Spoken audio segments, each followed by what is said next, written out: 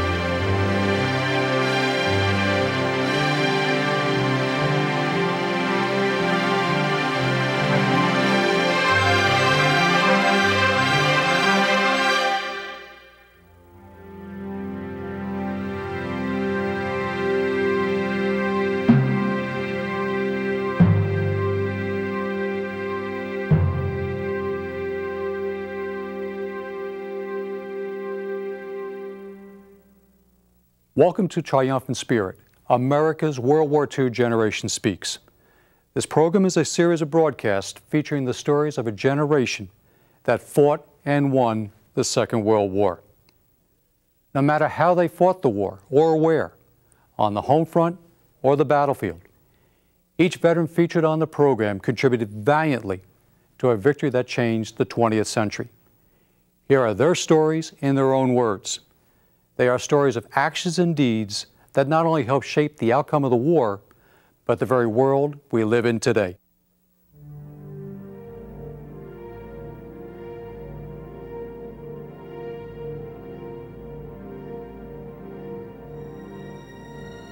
Here, to show you a list of, I think it's about 400 and some guys that were killed with us in World War II. It was a failure on somebody's part not to get that information to us, because they had it, and we never found out who that was. But you moved away from Pointe-du-Hoc in search of the guns. Who made that decision and why? I did. And why?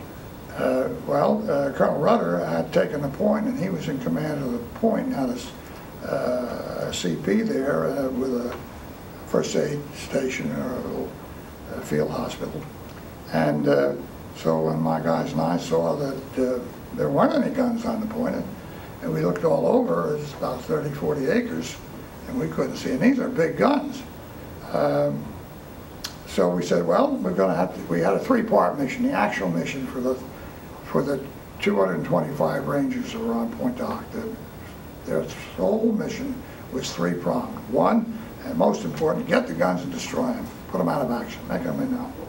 2, get to the coast road, set up a roadblock so the Germans in the Utah Beach to the west can't get through us at the point to get to Omaha, because Omaha's having no trouble. We're to stop the Germans, do that. That was the second part. The third part was destroy all the German communications. Well, we destroyed all the German communications. We set up the roadblock. We manned it. I started off with 25 guys. By the time I got there within the hour and got to the guns, I only had about 10 or 12 left. So we wound up with 10, 12 guys holding off the Germans out of Omaha Beach in our roadblock. However, while our men were fine-tuning their positions, you might say, Sergeant Kuhn, my company commander, says, "Lomell, you take that second platoon in." That's all there was to it, and I did. And I had been their first sergeants from day one anyway. I knew them all well.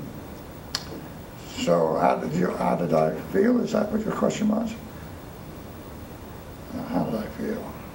Well, you know, nothing special. Let me say this. A leader, no matter what he is, enlisted man or an officer, has so much on his mind when he's leading and he's doing the thinking, and you don't have time to think about yourself. It's the poor private who has nothing on his mind but his own life. He can get mighty nervous because it gets kind of hairy. No, I was just out to kill every Nazi I could, quickly as I could, because I figured he's after me, it's him or me, and here I am, 82 years old and living good. But where were the coastal guns, and what did you do to them when you found them? I got out to the road, we set up the roadblock, and there was this road down between two pastures, and I saw markings in the dirt, like maybe a farm wagon. I didn't know what it was. But I said to Jack, let's go see what that is. I don't know what it is. I never thought it would be the guns, but it might have been some weapons carriers. I don't know. So we leapfrog, you know. He would protect me as I went forward 50 feet or 100 feet, and I'd observe while he came up to me, and then we'd protect each other going in line. We went in a couple 100 yards, came my turn to run up and look over the next hedgerow, and I looked over the hedgerow and I said, Jack, here they are. There were 5 of these big 155 millimeter coastal artillery pieces in an apple orchard, in a swale, a little valley. You see, the cliffs are one thing out here on this channel, but up on top of those cliffs, they go down gradually into the meadows and into the swamps and things. So Jack came over with me, and we sat there and we looked and said, where the hell are they? And then we saw these Germans over in a field about 75 to 100 yards away. It's 8 o'clock in the morning. It's D-Day, 8 o'clock in the morning, and they, I'm sure, never dreamed there was an American soldier within 100 yards or 75 yards of them. And I didn't expect them either, and we had just been passed by another 50 German soldiers in a combat patrol, and they were heavily loaded with machine guns and mortars. They passed within 20 feet of us. Jack and I dove into a ditch behind a hedgerow and covered ourselves over and prayed to God they wouldn't hear us, but they were on the other side. They walked right on by and didn't hear us. We're not out there to fight them. We're out there to find those guns and destroy them as quickly as possible. So having found them, I said, Jack, you get up on the hedgerow and that foliage there, and you keep your eyes on those guys over there about 100 yards.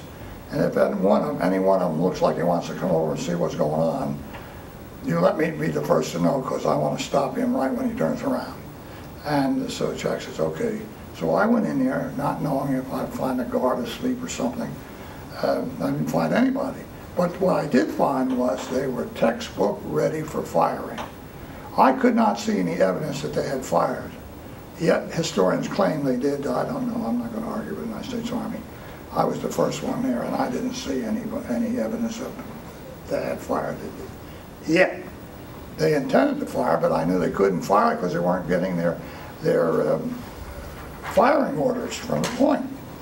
So I went in, and each of us, when we climbed that cliff, was armed with an extra special incendiary grenade that became known as a thermite grenade.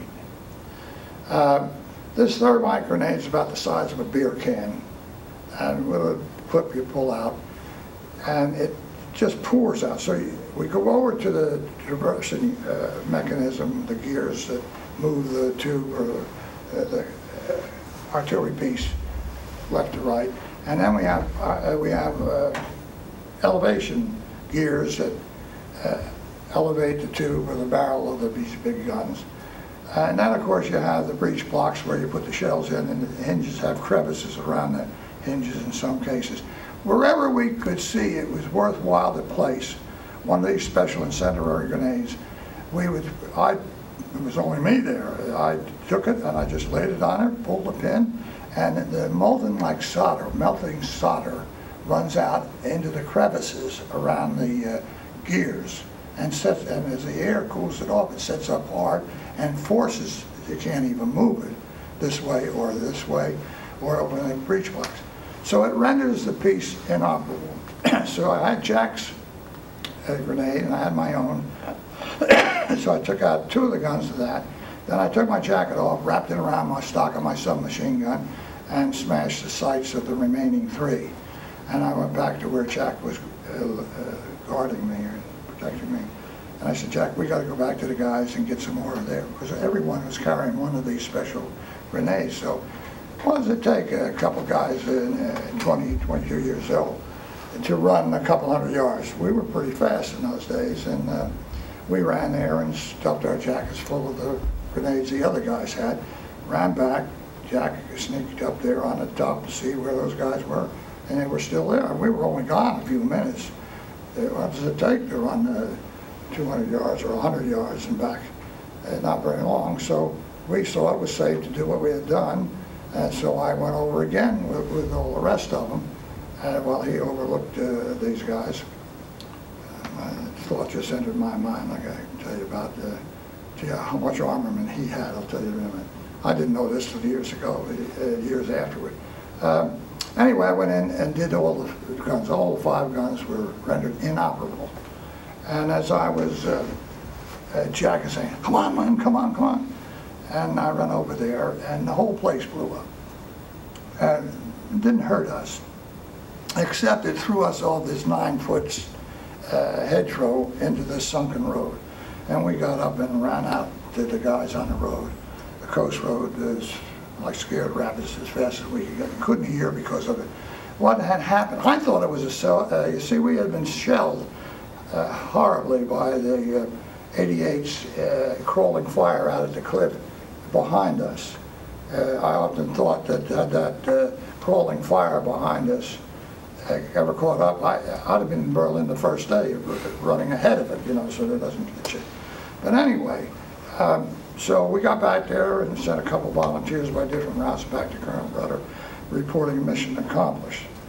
Now, when our ears returned to normal, and I was sitting with Jack that night or the next night, Jack said, it's a damn good thing you didn't need me to fire my weapon. I only had 1 clip. He only had 1 clip.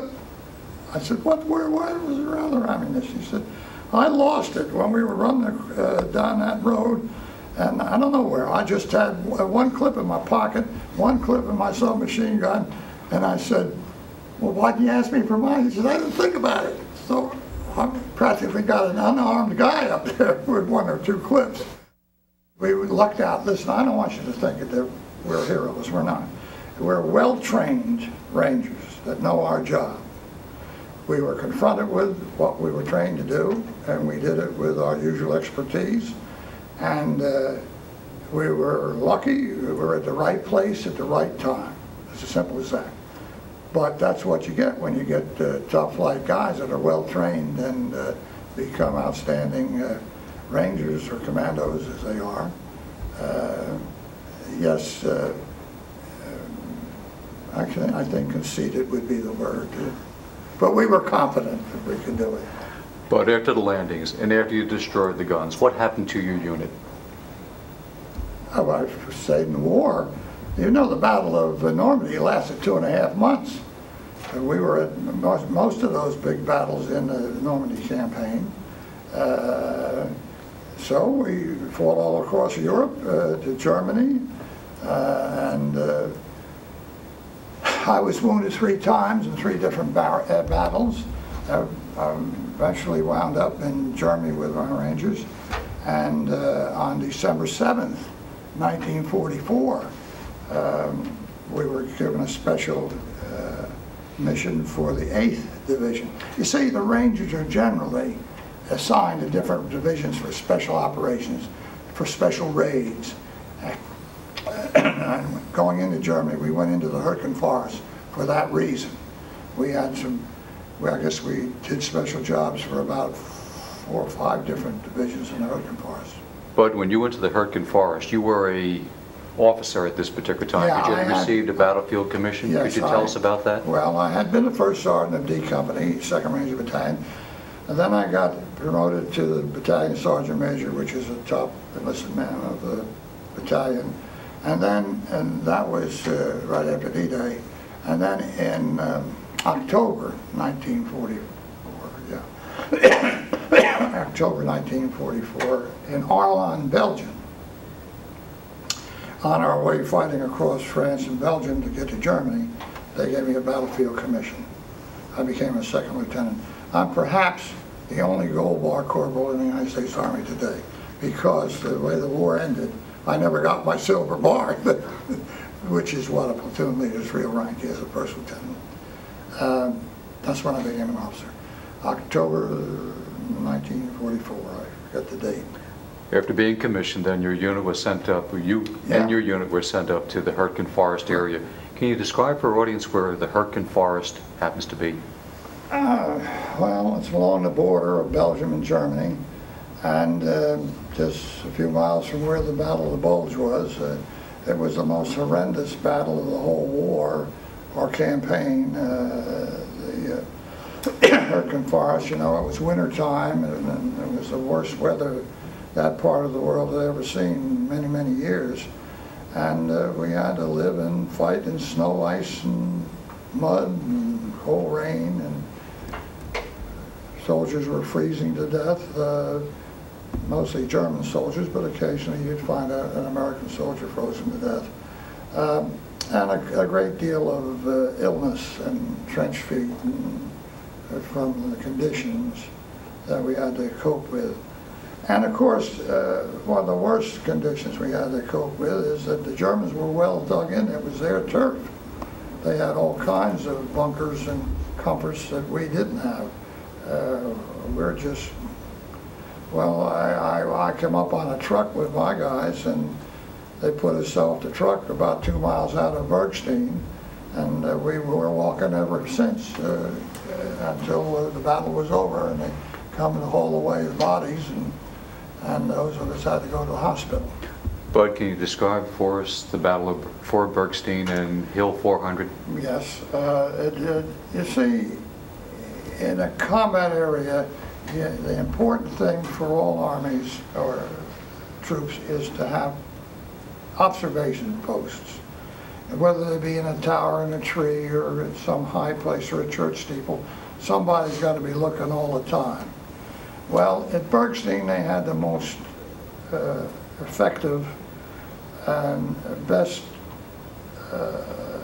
observation post there was. Hill 400, and it had a tower on top.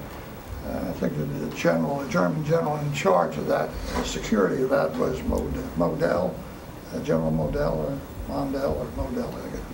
And we had quite a confrontation with him. The Allied forces were bogged down when we got to the Hurtgen Forest for about 100 miles across the front, locked in with battles with the Germans. Nobody was moving anywhere. And if anybody's going to win, the Germans won, believe it or not. But anyway,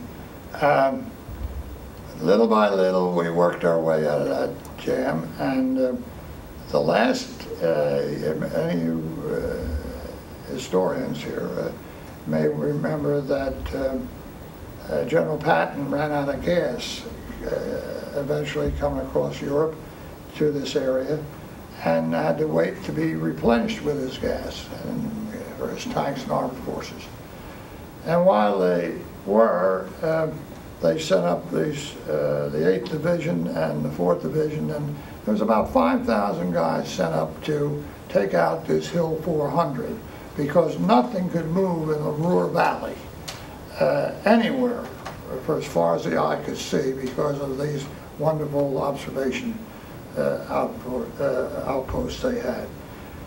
So 5,000 guys with armor and all the backup they needed, or thought they needed, just 2 or 3 days before we did that job, failed in taking that Hill 400. and Bergstein, Germany. They failed, and then they sent for us, and we didn't have 24 hours notice. They no sooner got all ready to go, they said, get on that truck. We got on our trucks, and I took off on the night of the 6th. And for about 2 to 4 miles out, they let us off the trucks and said, now go in there, take Hill 400 and take that camp, take the town of Bergstein and the German soldiers that may still be there from the last conflict they had. So we did. I took my platoon, and F Company took theirs, and F Company and D Company had the assignment for this mission. In my case, my company commander again was shot up, my platoon sergeant, right at the line of departure. So I had nobody but myself, a brand new lieutenant, 2 months standing. And to make a long story short, we assaulted. Well, before we assaulted, they sent me out on patrol, it's a light patrol from F Company, to reconnoiter this Hill 400 that night, like 1, 2 o'clock in the morning. Get all the information, because it was quite a place. 400 feet high, steep as can be, ice, snow, slippery, and covered with evergreens, and lots of machine gun outfits and fire stations. Anyway, so I went to my side. D Company had the right side of the Hill 400, and F Company had the left side. It was an assault across the 100-yard, I should say, field, like a football field, of ice and snow into these heavy machine gun emplacements that Germans had at the base of the hill. Well, to make a long story short, we took that hill in about an hour and a half time. Chased those Germans up over the top and down the back. My second platoon, I became the acting company commander in that situation, because I was the only officer in the outfit that was left. Right off the line of departure, we lost our captain and another lieutenant. So I was in charge, and I'd worked with these guys for so long. We went over that hill, took charge of it. We had our side of the hill, F Company had their side. To shorten this story, we were so successful that the Germans thought it was a piece of cake. They were going to take it away from us. Well, they tried, and they tried, with all the counterattacks and all the bombing and shelling and everything. They never could, and that General Modell, he was a high-ranking German general, he offered his troops and his paratroopers 2 weeks R&R, rest up, and each man would get the Iron Cross, their highest award in Germany, if they took that hill away from us Rangers. Well, needless to say, they failed, and then we ran them off. I only had 15 men left. 15 out of how many, Bud? 68. Well, in my company. And but we held it. We were only supposed to be on it. Take it, and we'll have you out of there in 24 hours. They never showed up. We were there 40 hours, and it was horrendous because of the shelling, tons and tons, hundreds of shells. But anyway, we took it, took the town, and fought off several. Not my company. I'm on the hill with my guys, taking the tower and their position. In the town, the rest of my companies of my battalion are getting all the prisoners out of there and getting that town straightened out and fighting off counterattacks that are coming at them all day. So it was a very bad situation, but we were very successful. We did a job that 5,000 guys couldn't do. And then, wouldn't you know it, within a few days, the Battle of the Bulge breaks out. The Germans come out, tens of thousands, come down, took the hill away from the 8th Division. See, we turned it over to them 2 days later. And there are 15,000 guys. They take it away from them. Now in January, less than a month later, when we drove the Germans back in the Battle of the Bulge, I think it's the 508th Parachute Regiment of our American parachute, took back Hill 400. Took them 2 days and 3,000 men to do it. I want to mention that because there's only 68 men in a Ranger company, and we only had 2 companies. But that's our stealth. We sneak around a lot where they don't know where we're at and kill them before they know they're dead, sort of thing. But we were successful. But during that battle, you were wounded again. A 3rd time. What happened to you afterwards? All kinds of confusion.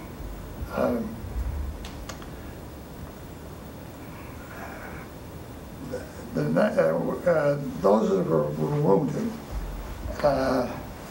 were in the hospital. We had 8 operating tables with 8 Rangers, 1 on each.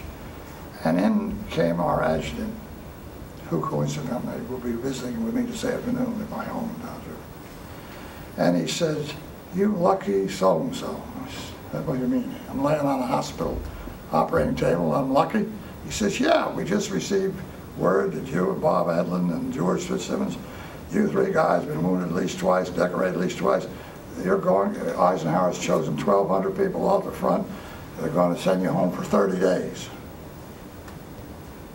Well, I got home and I spent a year in the hospital with all the operations and things, but I never got back. He said, "Don't worry, when you get back here, you'll have your silver bar ready." And the Silver Star, I never got either one of them, which was okay with me. I was home safe, and the war ended in May. See, this is in December, May of '45. But you're the recipient of America's 2nd highest decoration for valor in combat, the Distinguished Service Cross. Could you tell us why you received that award and who gave it to you? Yeah, well, I received the Distinguished Service Cross, which is the highest medal that the Army can award to a soldier for valor in action. It is the highest. The next highest is the Congressional Medal of Honor, which is issued by the Congress of the United States. That's issued by the Congress and awarded by the Congress. I was awarded that a week or 2 after D-Day for my action on D-Day. Though wounded, I led my guys across the beach and up the cliffs and across the cliffs and all the way inland till I found the guns, destroyed the guns, single-handedly by myself, Jack covering me with his 2 clips he had for his weapon. And we never thought to check that out. You forget things, you know. What do I think about my role in history? I am so happy that I became a Ranger and was able to prove myself as a good Ranger. I'm proud of that. I'm proud of the girl I married. We're married 58 years now and have a big family. What my role in history is, if they'll remember that I was a good guy and a good husband and a good father, that's good enough for me, but also a good Ranger.